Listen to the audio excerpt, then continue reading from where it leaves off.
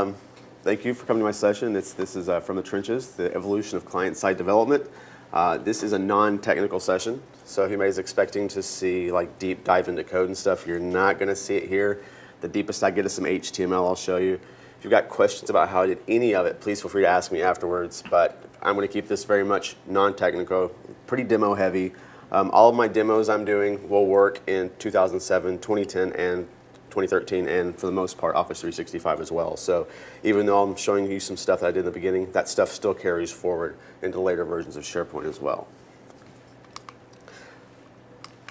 A little bit about me. Again, my name is Mark Rackley. I'm a solutions architect for a company called Summit 7 Systems. They're out of Alabama. There's my email address. I'm a speaker, author, and blogger. My blog is at SharePointHillbilly.com. I came by that because I live in Arkansas. For those of you who don't know, I want to give you a quick geography lesson because even in the States, when I tell the people I'm from Arkansas, they have no clue where Arkansas is. So this bit here, this is Arkansas. To give you some reference point, the Dukes of Hazzard, you guys are familiar with those guys? They're over here in Georgia. Then we have the Beverly Hillbillies, of course. And they're from right here, right at the top of Arkansas. And then there's me. See, really close to Beverly Hillbillies. Funny enough, my company, Summit 7 Systems, Alabama, they're right there by the Dukes of Hazzard. I don't know if there's some correlation there. But the next time people say Arkansas, you now have some frame of reference. And I think we need to reuse this slide more often because even people on the left coast and the East Coast and West Coast don't even know where Arkansas is. So for our agenda today, we're going to talk about what is client-side development, right? We're going to give an overview of what it is, what are the benefits and disadvantages of using it. We'll talk about how I got started using it, why I had to use it, and the lessons I learned from that, and then how I was able to pull that forward into 2010 and beyond to use client-side development. So before we jump into client-side development, let's kind of differentiate it from server-side development. So in server-side development, you've got your servers. These may be SharePoint, .NET, Tomcat, PHP. Could be whatever servers you want. Maybe they're in the cloud. Then you have your clients. These could be your laptops, desktops, smartphones, and tablets. Your clients send a request to your servers. Their servers do the processing on that request. And then the servers are going to retrieve the data. They're going to iterate over the business logic. They're going to build up a page for you, right? And then they're going to send that response back to the client. Pretty basic stuff, right? Nothing too technical here. But with client-side development, you still got your servers, whatever they may be in the cloud. The clicker's not working well. You got your clients. Now, the clients will send a request, and their server says, okay, here's your response. It may be scripts, it may be lots of rows of data. And then your client machines, these little laptops, desktops, smartphones, they do all the processing. So they're going to iterate over all of that data. They're going to perform the business logic, and they're going to modify the page for you and stuff like that. So it's important to note when you're doing client-side development that your clients are doing most of the work. Your servers are just serving up data, and your clients are doing a lot of the work. So I'm not going to read all these to you. I don't expect you to read them, but I did from the Wikipedia, they give me the different types of client-side development. We've got Ajax, Flash, JavaScript, jQuery, Silverlight, HTML5. So you can see there's a lot of types of client-side development. What you don't see on here, SharePoint has the client-side object model, right? We've all heard of that. That doesn't necessarily mean client-side development, though. There's 3 client-side object model libraries. There's .NET, Silverlight, and JavaScript. The .NET client-side object model library is not client-side development. That's more remote development. Okay. So some of the benefits of client-side development. You get improved usability and visuals, right? Because the biggest complaint users have about SharePoint is it looks like SharePoint, right? But with things like client-side development, it allows you to do things like cascading drop-down lists, which everybody loves. It gives you visuals like hiding fields when you don't need them, making fields conditionally required, giving people nice animations that give them a nice ooh-ah effect that people love. So with client-side development, you get to do a lot of that. So when you're running scripts with client-side development, they run with the same permissions as the current user. So this is good. You're not going to write scripts that someone's going to be able to do something they couldn't normally do in SharePoint. So it's completely secure. You also get to do a lot of rapid prototyping and modifications because you're not having to deploy these solutions to your farm. Because you can make a quick tweak to your scripts, you can really quickly go through a lot of iterations of your scripts and change things for people so they can see them and like them. You know, like the example I use is you've got your marketing departments, and you go through this. You want to deploy a solution that they for them, say a form solution of some sort.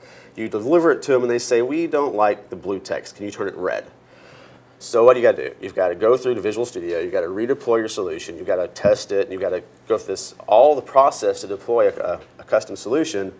And they see it again. Well, how about green? Can we see green? And so you can see you get this really large process. But with client-side development, you know, you tweak your script, save it. Do you like it? No. Tweak it, save it? No. So you can get through a lot of iterations, and those picky people can get their stuff they need, and you get on with your work. And anybody can do it. It's a really relatively easy for anybody to do client-side development. You don't have to be a SharePoint guru. You don't have to know the object model. With some basic stuff, you can get going pretty quickly. All you need is the ability to add a web part to the page, and you can get started on client-side development. Excuse me. So it also does not require farm access, which this is huge.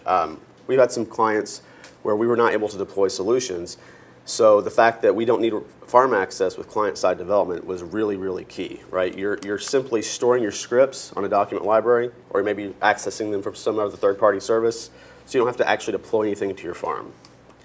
You can link to those scripts using a content editor web part, right? So if you've got the ability to add a content editor web part on a page, and you can link a script somewhere, you're off to the races, and you can do so much. There's also less impact to your farm, right? Since you're not deploying solutions to your farm, it's going to be less impact to it. You're not modifying any of your server's files, right? This is just content. It's scripts in the document library. It's a script somewhere else. So since you're not deploying all those solutions, those DLLs to your farm, there's less impact to something bad happening to your farm. Also, upgrades can be really, really painless with client-side development. I've written scripts in 2007 that just worked in 2010. And again, they just worked in 2013 as well. So if you're worried about upgrades, client-side development's really, really cool for that. As cool as it is, there are some disadvantages to client-side development. You can get slow performance. Remember, you're pulling lots of data over the wire. If you're doing a lot of data, if you're iterating over a lot of rows of data, if you're doing too much, you're going to get slow performance. So you have to be really careful with what you're doing. I like to say that a client-side developer has to be better than a regular .NET developer because we don't have compiled code. We don't have all the power of the server to do our work for us. The client has to do it. So it's kind of like the old days of development when you had to be careful with what you were doing. And development and bug debugging can be so, so painful. Is anybody in here a JavaScript developer? Yeah? I mean,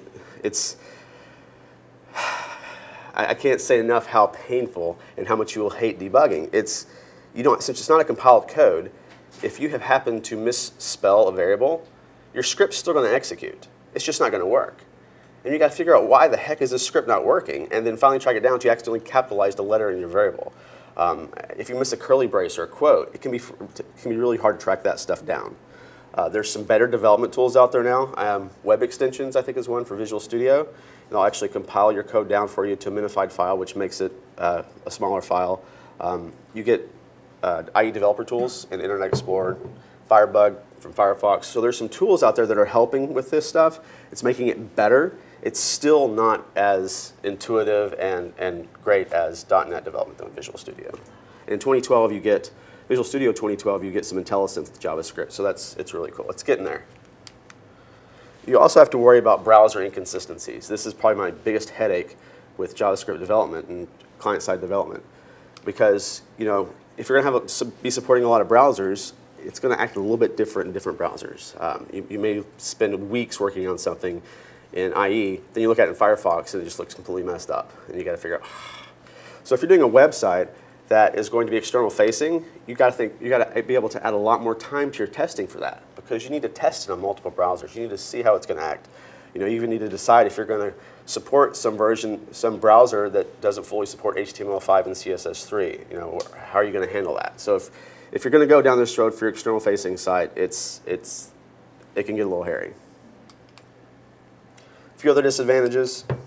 You can't elevate privileges. this is actually not a bad thing. If you could elevate privileges, I would say stay away from this stuff because bad things can happen. But since you can't elevate privileges, this means there's a lot of stuff you can't do with client-side development. At some point, you're going to have to say, I can't do it because I can't elevate privileges.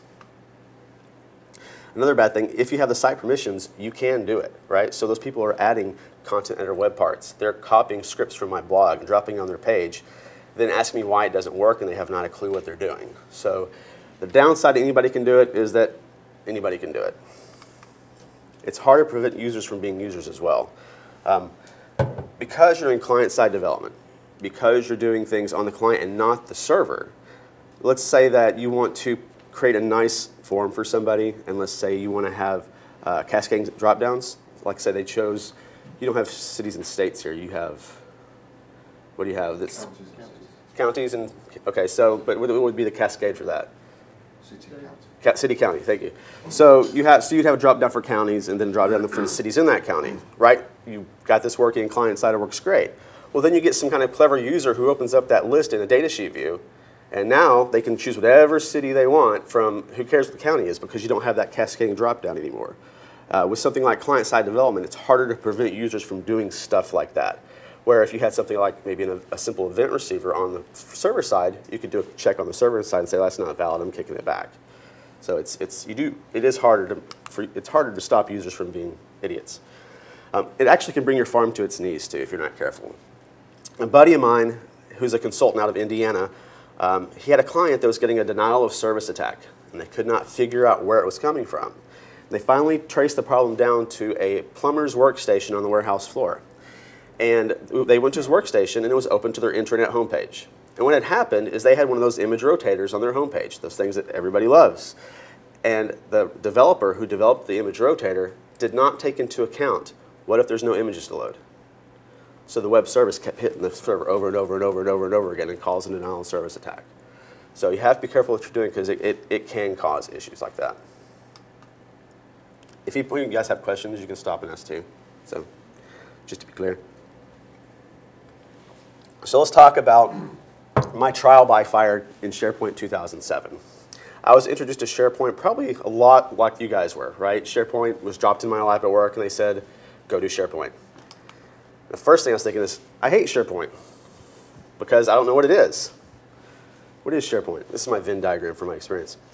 So after working with SharePoint for a while, I realized that most people didn't know what SharePoint was either.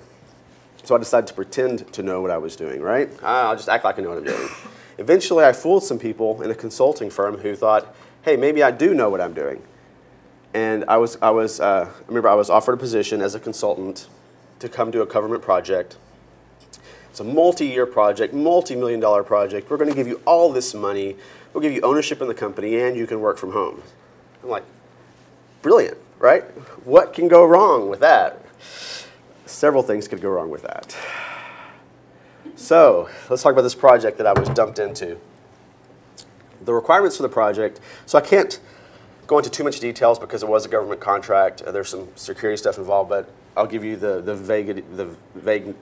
vaguelarities. Is that the word? Is that a word? Just vague. Vague. I'll vaguely tell you about it, and you can maybe guess what it is even. So they had the need to track personnel by location. This is a large government organization that had thousands of people moving through a country. And they needed to track those people at the different locations as they move throughout the country. And they also had to determine what the housing needs would be at each location.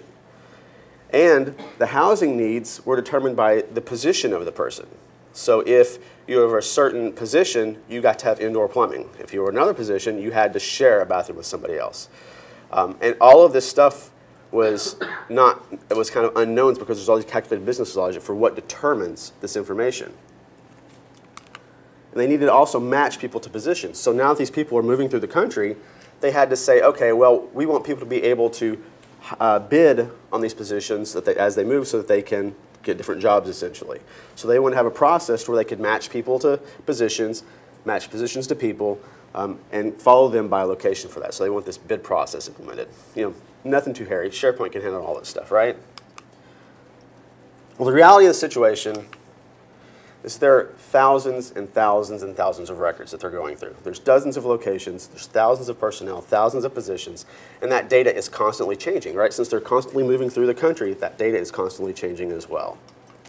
And their current process, they've got spreadsheets everywhere. You know, everybody hears the same story. Everyone just wants to send a spreadsheet. They're comfortable doing it, but they've all got different versions of the truth. They don't know whose spreadsheet is the one they should be listening to. And people are comfortable with Excel, right? They like using it. So this was just their way of life, and this is how they're used to doing things. And you can see this is something that does fit SharePoint nicely, right? Just taking this information, making it more collaborative for them, and building out what they need. Well, then the red flag started popping up. This was a government project. Great. So there's bureaucracy everywhere. Everybody had different stories and goals, right? They all had their own agenda. The answers were hard to come by because they didn't want to give you too much information because they thought they were letting something out. You know, they wanted to keep some control, so they didn't tell you too much. And acronyms. I still don't even know all the acronyms they were using. I would just smile and nod. And the silos, right? They don't want people outside to know what they're doing either. They want just their organization to know what's going on. So it was a headache even getting the requirements out of them. And they didn't even know what they wanted until they saw it, because this was like, they'd never done this before. It was just a spreadsheet world. So when they said, well, you know, we don't really know what we want, but you know we want it. So it's hard to note on the requirements. And we had to do a lot of prototyping because we would build a report for them and they're like, that's not quite right. Can we do it this way? So we had to make a lot of changes to the reports to get exactly what they wanted. So it was just really hard to get a handle on what they were going to do. Red flag number 2, they were already 6 months behind schedule. So I get dropped on the ground, 6 months behind schedule. It's a fixed deadline. It can only be changed by executive order, right? This is people moving around the country. It's not, you know, some software deadline we've got to meet in a couple of weeks. It's like real people doing real things, and they're already 6 months behind schedule. And they needed to start inputting the data right now. So they couldn't even wait for us to develop something several months from now. It was a great day that day. Another red flag. No deployed solutions are allowed, right? Because they were 6 months behind schedule, they had a very long, drawn-out process to approve solutions to being deployed on their servers. So they said, no, you're not going to do it. No deployed solutions. So we had to figure out how to use out of the box for charts and dashboards and reports and figure out how in the world can we do this. And plus, the users weren't technical at all. They hated SharePoint. They didn't really know what it was. They didn't know how to use it. And the screens they always saw were like, why SharePoint? Why are we doing this in SharePoint? I like what I'm doing now. I know what I'm doing now. So we had to make it very usable, and we had to really work with these guys to give them something they wanted. Sound like a fun project? No? So how did client-side development save the day? Since we didn't have farm access, we couldn't deploy solutions. You know, you don't need farm access to deploy solutions with client-side development. It's great. You can even interact with SharePoint's list using SharePoint's web services. Saved our day. Saved our bacon. Tight time frame, they want to start using it now. Well, because of scripts, because of the deployment nature, we could start giving them the initial forms they needed so they could start entering data right away, and we could continually tweak those forms behind the scenes for them on the fly. And if we made a mistake, we had the script stored in a document library with the versioning turned on. We could just roll back to an old script. So it was a very quick turnaround environment. And the fact they didn't need no requirements, well, with client-side development, we were able to do those prototypings very quickly. We would go through several prototypes in a day sometimes. But at the end of the day, we got them what they wanted. And they were really happy with how we turned things around. With usability being a high priority, I mean, client-side development is now my go-to whenever someone says it has to be usable. I think, how can I do this with client-side? They needed charts, reports, and dashboards. Well, there's a lot of free third-party libraries out there that do that heavy lifting for you. So we're going to look at those instead of writing them all by ourselves. So let's get started on a couple of demos. The first problem we ran into is they needed to aggregate data from multiple lists. I think there was 20 lists at one point with all different information about the cities and the people and how that all went together. And they needed drill-down capabilities. So we couldn't really store everything in one big, huge, fat list. It was just, we had to really create a relational list structure for this data. And they had a lot of complicated business rules. Like, for instance, the simple business rule is, well, how much plumbing they need or how much housing they need depends on their position. And sometimes somebody may sleep at this building, but they're going to work in another building. So all that stuff was business logic that we could not, you know, it was not something we could store. We had to go through and calculate that dynamically. They also wanted to export their results to Excel.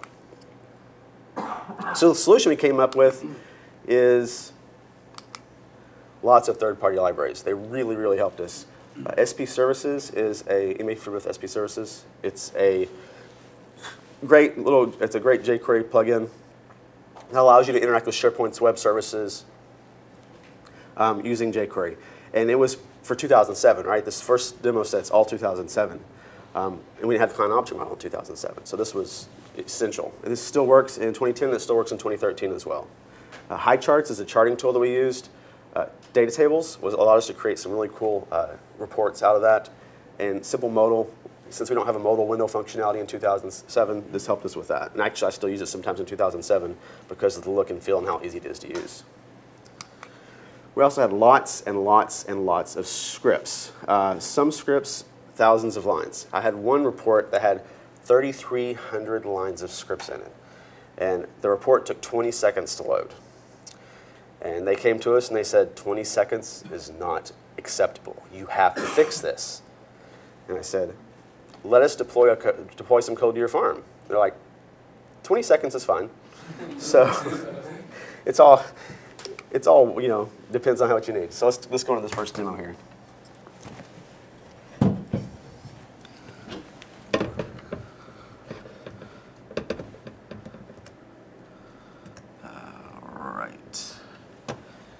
So as you can see here, this is just an ugly 2007 page. I've had to wipe some of the data, but that little zoomy image stuff, they love that stuff. I don't get it. So here we have the consolidated staffing across the entire country. And you can see it's broken out by different cities. When you move over the pie chart, you get the little pieces of pie coming. And when you click on it, it drills down to the next level. So for that city, here's the breakout per building of how many people are going to be there. We can drill down again, and now it goes to the positions for that building. And you see like this value here, this calculated LSCs, that stands for Life Support Contractors. So based upon the positions you have, the number of people you have, we've got to then calculate on the fly how many support personnel are needed for that person, those people as well. So this value is not stored anywhere. It's completely a calculated value based upon the other people. So you have to get all that data in there as well. And we can go down again and actually bring up, this is using that data tables library I was talking about to give you kind of a layout that they wanted to see. This was how their Excel spreadsheets looked. So it was really important they had the same look and feel. So we're able to give that to them using the client-side development. You can see each grouping of positions and then the breakdown for those positions with the totals. Then we have the summary information for that. And then here we see the bed totals. Wet means plumbing in it. Dry means they share plumbing. So you can see how they were able to easily get what they wanted. And so these dashboards and reports are actually going to senior administration people to look at. And so it's really important the data was accurate and easy to read. With also this data tables library I use, they have a great search functionality. So if you just want to see, I just want to see the people for security, you can start typing in the word security and it shows you just the security information. So it's a really neat little library that's really easy to use.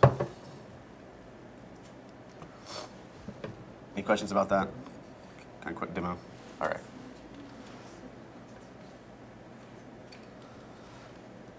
So yeah, so they were really thrilled with how that turned out, and I liked it a lot.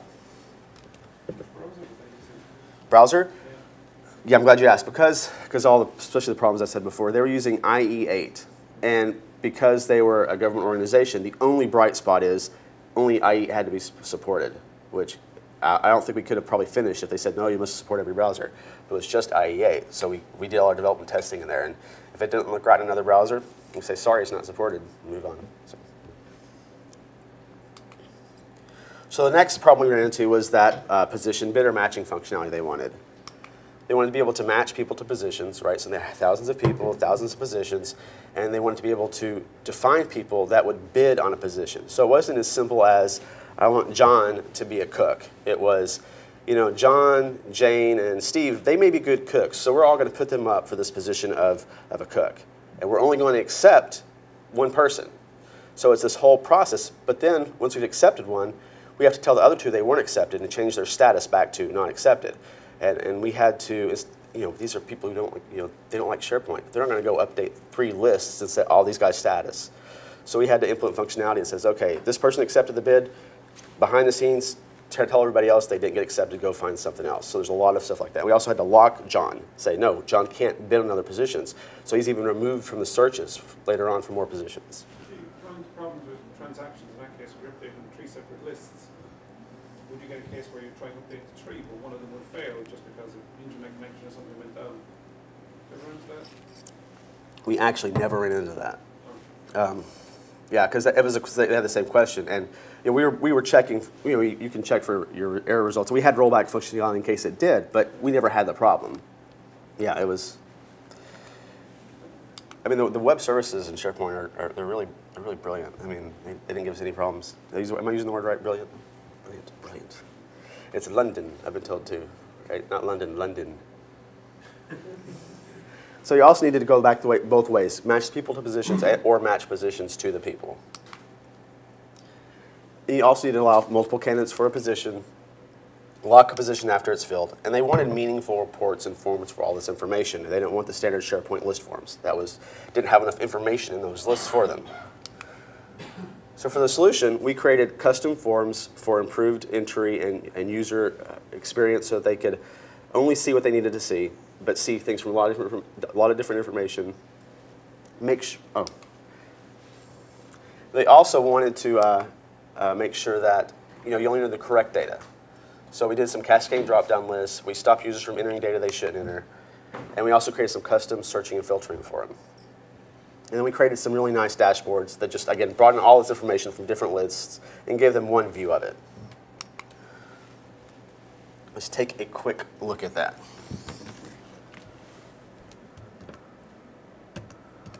There we go.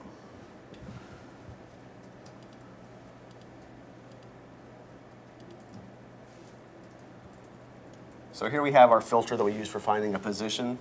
And each position was also, another wrinkle, it was by cycle year.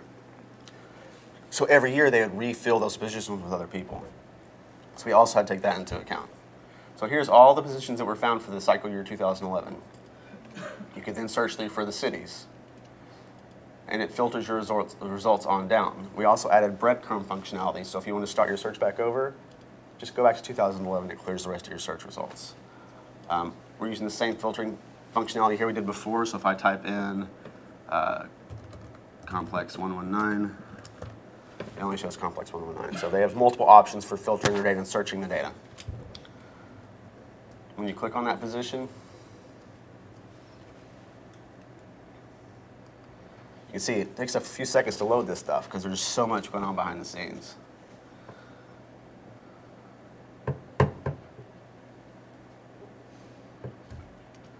So here we have a dashboard for a position. And you can just see all the information we have. We have the information about the position, the people who have bid on the position, what their status is. These 2 are not selected. This one was accepted.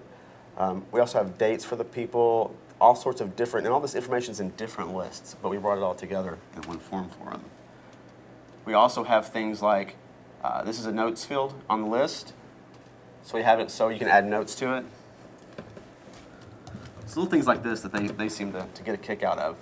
Whenever you save a note, it's not going to repost the whole page and take the entire time it took to reload that page. It just reloads the one portion of the page, and you see it turn yellow and change like that. So they're able to get a better experience because all the pages loaded now. It didn't take as long to do things going forward. Right, and because they wanted to be able to duplicate positions, like I told you, it was by cycle year. So we also created the functionality so you could duplicate a position. You copy everything about this position, all the fields for it, all the different list entries, and create a duplicate of it for another year.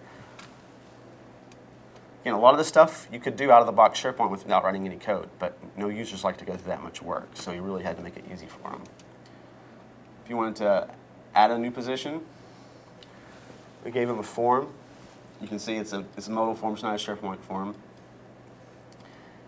And as we are getting data, we give you more information about that data. So we're actually doing SharePoint queries to bring up this more data about whatever their position they're hiring are. We do some conditional fields. So if you choose tandem, you see this field now becomes required, and it now gives you the ability to choose something. Or if you choose none, it goes away. So we reduced error for the users. We've made certain fields conditionally required. So we've improved their experience doing this. The person is very similar. Let's look at the people.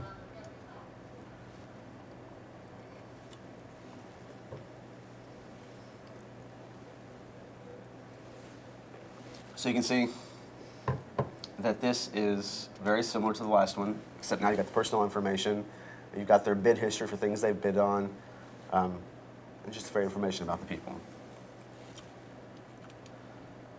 All right, makes sense? Any questions about that? No? All right.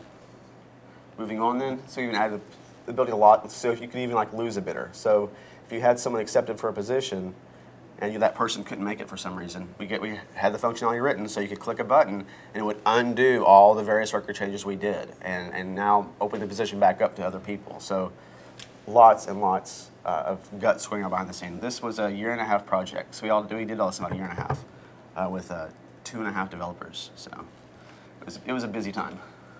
So this is all out of the box? It's yep. not third-party tools? Yeah, there's nothing deployed. It's content editor web parts, JavaScript, and jQuery libraries. That's all it is. Sorry, how did you roll back that item then, the undo functionality? So we had to go to all of, well, we're carrying the lookup fields along through every relation in the lists. And so we'd go back to all those lists and basically change statuses automatically, unlock the position so other people could bid on it, and that sort of thing. So it's, yeah, by knowing which lists had the lookups in it, we were able to go back and find all the old entries in there. What kind of data volumes did you plan? I'm sorry? What kind of data volumes did you plan for the lists? We knew that it was going to be, I think, up to 10,000 positions and 20,000 people, something like that. So it was pretty big. But the performance you're seeing here is about as bad as it got, though. Except at lunchtime when everybody was on the internet, then it got really slow. We got a lot of complaints about that. But yeah, this is definitely not the most performant way to go. But it gets the job done. And some days, you just got to get your job done, right? So the skill set could be really good in JavaScript, jQuery. Absolutely, yeah, and that's one of the great things about it. If you're good at JavaScript and jQuery, you can do this stuff. You don't have to know SharePoint in and out.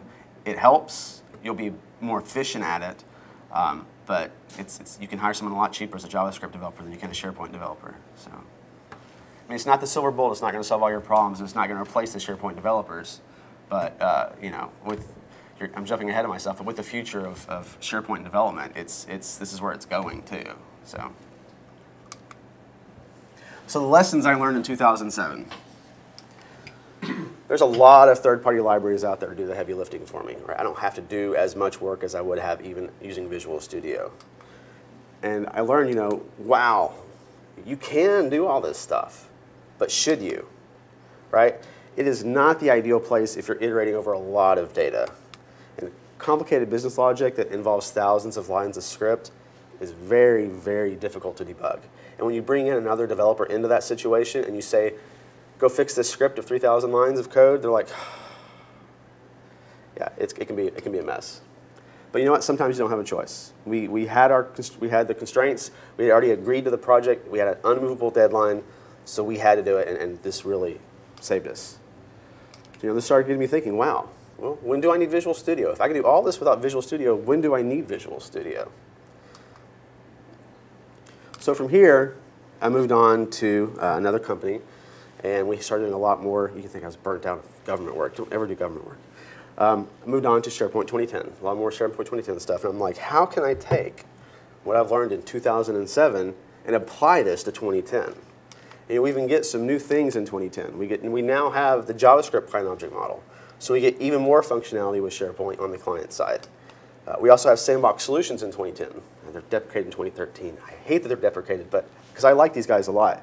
Now you can do a lot of stuff on the server, and then you can use client-side development to improve the look of those things you did on the server. So I really liked doing that. So one of the opportunities we had with 2010, we had a client that was a large university. Again, usability and visuals, a very high priority for them. And they wanted their students to be able to log into their website, and they wanted to be able to see what their move-in schedule was. What building am I going to live in? What room? When do I get to move in? And we also need to be able to, the ability to storyboard to contact information about that person. So pretty standard stuff. But they wanted it, they kept using the word Web 2.0. We want it to be Web 2.0. I don't think they actually knew what that meant. They kept using that word. And they also wanted some meaningful reports to help them facilitate the move-in days. So when on move-in day, they could see what was going on and who was going to be there. The solution we came up with, let's take those licenses in 2007, let's apply them here. Let's utilize the power,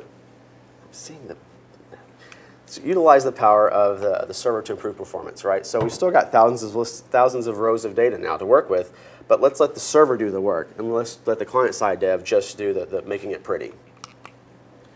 And also, let's use a farm web part, right? Because you're showing a move-in schedule for students, and you want a student to be able to see their move-in date, well, you don't want users to have access to that list, though, right? Because if you give a user rights to a list to read it, even though you never show them the list, if they know it's SharePoint and they want to go write a quick little JavaScript function, they could go and query that entire list of data. So if they've got permission to the data, they can get to it. So we decided to say, no, you can't have access to this. We're not going to have people stalking students. So we turned off permissions on that list, and then I wrote a web part, a farm solution, that elevated permissions to find the move-in information for the current user. Then I stuffed that in the page, and then I used client-side development to display that to user in a nice formatted way. So let's take a look at that.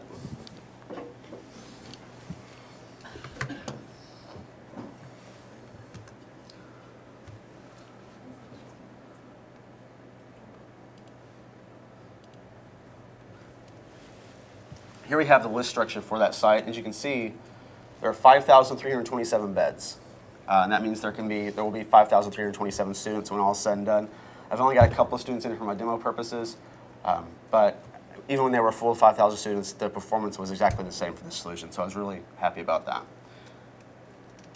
So first thing we built for them was a maintenance piece that allowed them to see what's going to happen on a certain move-in day. This library may look a little familiar. It's the same data tables library we used before. I mean, why, if it's not broke, don't fix it. So we could see for a building, at a certain time, who's moving in there. And again, because it has that search functionality, we could say, well, come on, Alice. I only care about Saturday. Show me Saturday. So you start typing Saturday, and now I just see the results for Saturday. Well, now what's going on here is I've got a sandbox web part that's going through and aggregating all those 5,000 rows of data down to a building and time and grouping together the count for that. And then it's throwing it on the page as an ugly HTML table, the most basic you can do. Then I'm applying that data table libraries to it, and it pops up like this. I've also added to where if you click on a time, it will show you who's moving in at that time. And this, again, is using client-side development. That query here, when you click on the time, is using client-side development to read back where's my cursor, to a SharePoint list to say, give me these people. So they can know, for a time, what students are showing up for a specific building. This really helped them a lot on move-in day. Now the students, what they saw when they logged in, let me log in as a student here.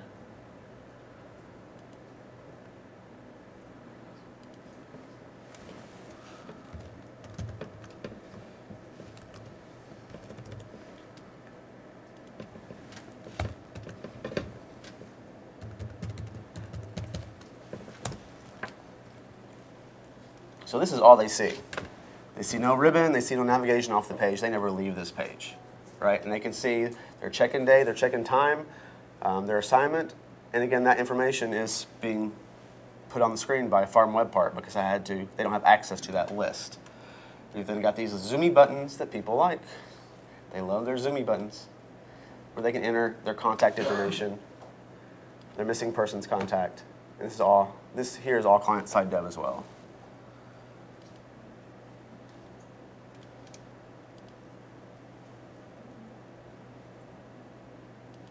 Right, so you see, they get a nice user interface. They get the things they want to see, and they don't, it's hard for them to do stupid stuff. We don't give them the option to do stupid stuff. This is the only demo I've got that you can't just go do in Office 365, since I had to elevate permissions. You can't just go do that. But you do set your permissions on your apps now in 2013, so it's possible to do something like this. It's just a little more work. Any questions? Right.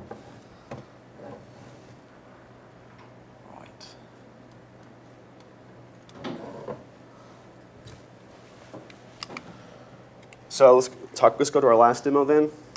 I had a large Fortune 100 company. They needed form functionality. They were in a legacy system that they were told they had to get out of. It was Lotus Notes, and so they had to get out of it. But they didn't want to use InfoPath. They're like, we don't like the way InfoPath works. We don't want the code behind an InfoPath. We don't want you to use it. And they had a tight time frame. I hear the same story all the time. I want one client to say, take all the time you want, and here's all the money you need. That would be great. It was a very difficult business group. This was the payroll department, and they liked the way things were.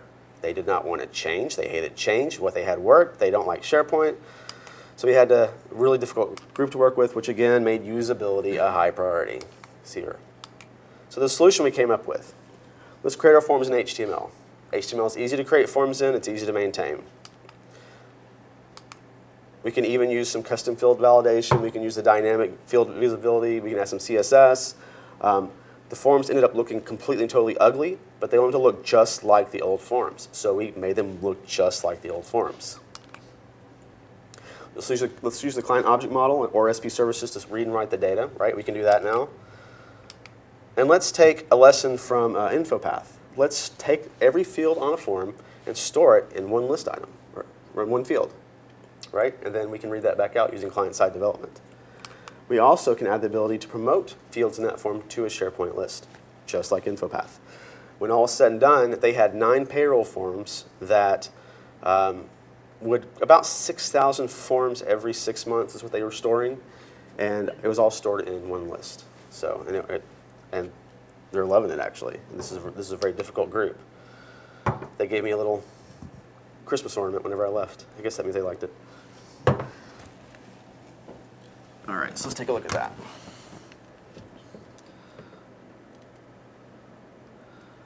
Is that it? Where did it go? Oh, that's not me.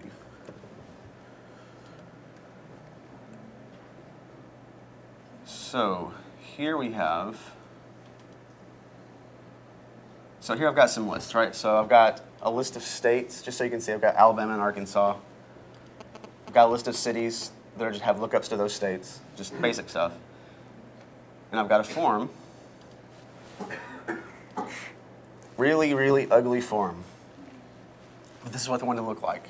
And this form is just HTML. If you look at it in SharePoint Designer, it's just an ugly HTML, just table rows. I mean, there's nothing magic about this.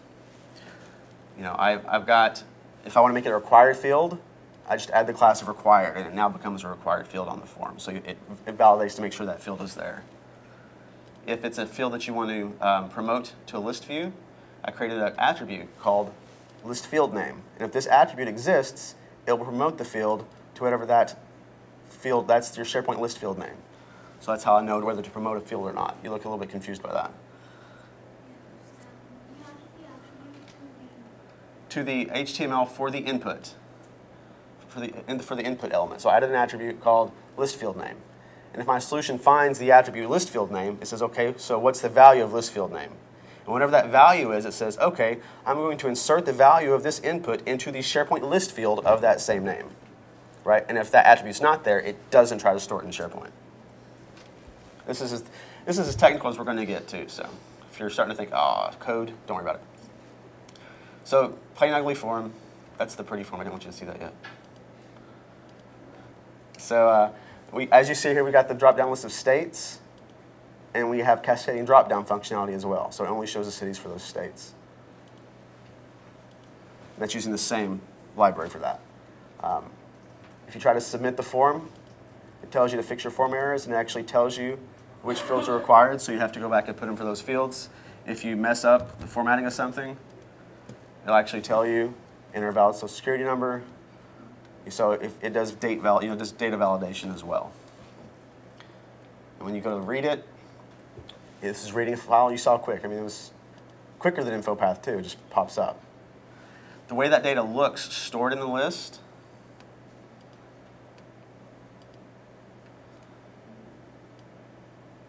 you can see here. So I've got my title, which is my email address, first name, middle name, last name, and then the data, the form data, which is, it's a JavaScript object. So I'm just storing it there as one object, and then I read that out to repopulate my form with it. And so for this session, this is an ugly form, and I am not a designer by any means. I'm just a horrible designer. So I asked a friend of mine, Heather Waterman, can you take this form, go have fun with it, make something pretty, and I want to apply my library to it as well. So she came up with this form, which looks a lot better, doesn't it? And it's got some nice CSS on it. You get a calendar with it. And again, if you try to submit something, it tells you, hey, fix your errors. And it puts, this is a required field, this is a required field. Well, okay. Oh, fix your form errors and resubmit it. So it worked with that as well. And just so you know, it actually works. I'm not making stuff up. SP Evo. Was it COM 207? Does that sound right? 707, thank you.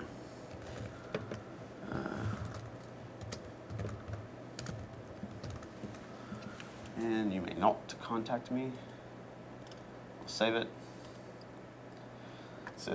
Right now, this is just me saying for my ID for the list item is 33. If I reload it, I reloaded it. If you want to know that I really did reload it, I'll take this. My form ID is 33. I go back to the ugly form. And this is what's also cool. You can have multiple forms for the same information. Go ahead. 33. And there's the same information for that user on the ugly form too. So that's that. I actually am working on trying to roll this out as a CodeFlex project, so if people want to play with it and use it and build on it, because I know there's a need for this right now. So if you follow my blog or whatever, follow me on Twitter, I'll let you know when that's out for you guys to play with. So the nice looking form is just HTML? It's whatever, yeah. CSS? The point of this is that you can have any CSS HTML you want and then plug a couple of JavaScript functions underneath it that set it up. So I need to know how to populate the field. I need to know which list this field's coming from. And it will do all the heavy lifting for you. That's the goal. So if you're using Dreamweaver, whatever you want to use to create your forms, and then just throw the script on it. No Visual Studio. Right, zero Visual Studio. And no InfoPath. How are we doing on time?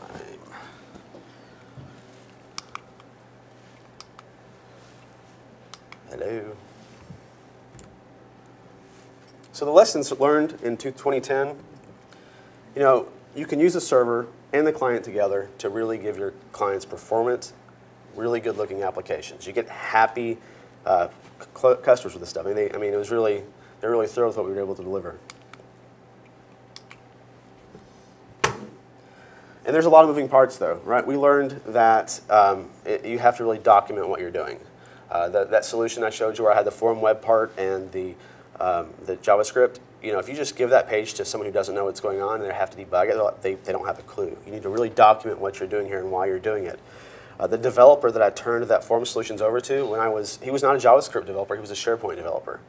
And I went through 3 days of turnover on the process to make sure he understood it. And his head was reeling. He's like, this is insane. How am I supposed to support this? And after a few weeks, he was like, it feels so fragile. And he kept saying, and he said that because you don't have a compiler to help you, right? So if you mistype a variable, it could break everything. But all you did was mistype a variable. So it just feels fragile if you don't know what you're doing, if you're not careful. A few weeks after that, he came back and he's like, I get it. I see now. So it took him several weeks to fully appreciate what it was and appreciate being able to make those fixes on the flies for the clients.